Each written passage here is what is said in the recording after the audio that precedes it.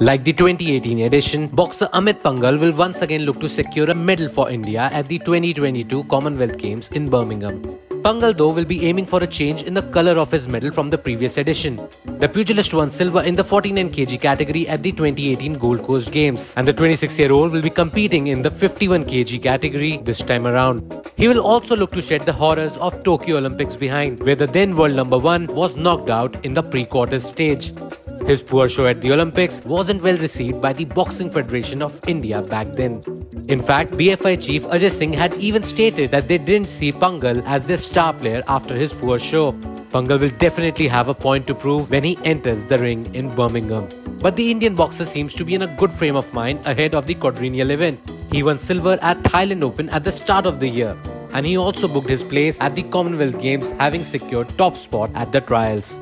All of India will be rooting for him to bring home the ultimate glory when the action unfolds in a few days' time.